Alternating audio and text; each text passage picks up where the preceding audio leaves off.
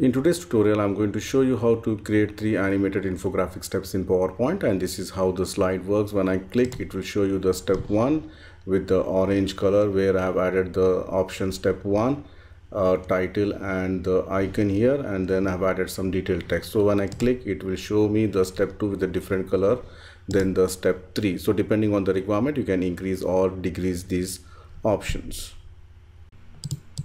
Please share, like and subscribe my channel, and the only channel on YouTube for PowerPoint where you can get 1000 plus free templates absolutely free.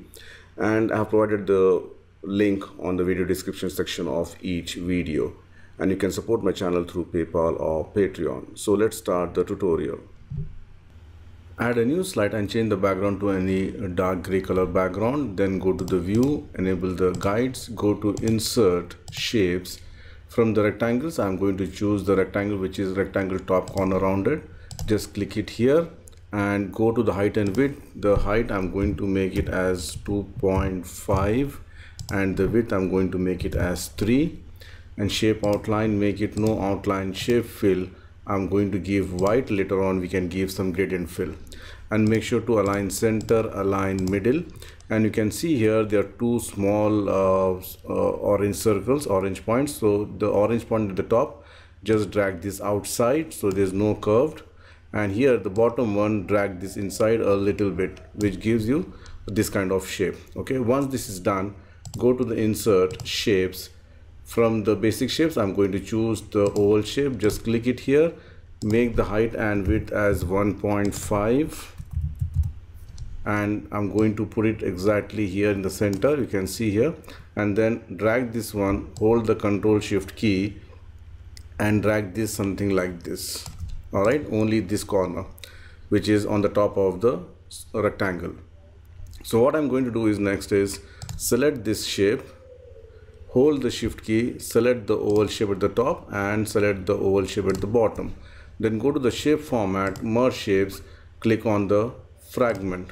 So now I'm going to delete this one, delete this and this. So I end up getting a shape which looks something like this. All right.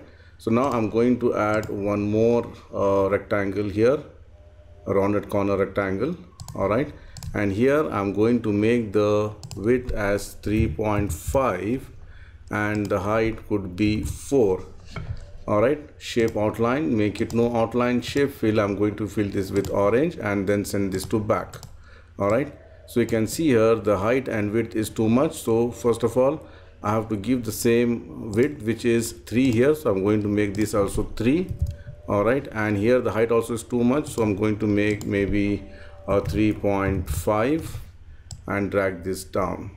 All right, so you can see here we have ended up getting a shape which is like this. Again, if you want to make 3 also, you can make 3 also, this one, and it will be like this. All right, so depending on the requirement, you can increase or decrease it. All right, so once this is done, I'm going to add one shadow effect. To add a shadow effect, go to the insert shapes, select the rectangle, draw a small rectangle, shape outline, make it no outline.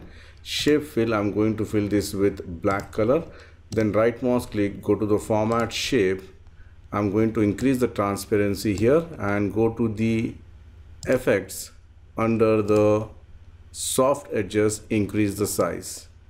You can see here, and then bring it here, increase the size further and send this to back, send to back. So you can see here I've added some shadow effect as well, and for this also I'm going to add one shadow.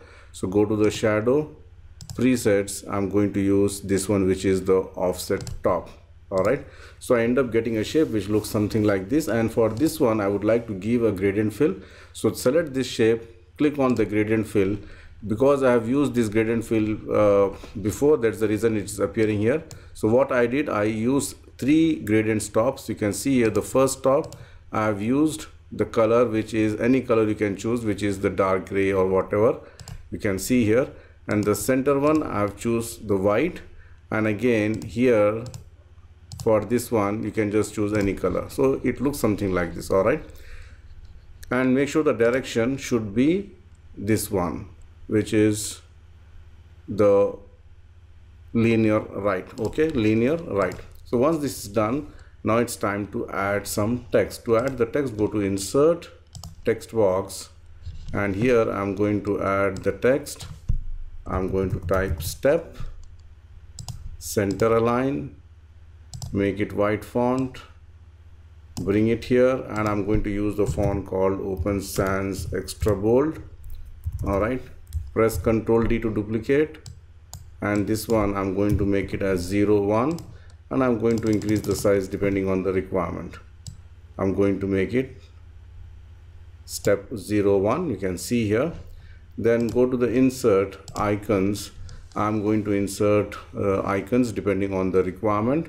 So in this case I'm going to just choose some random icons.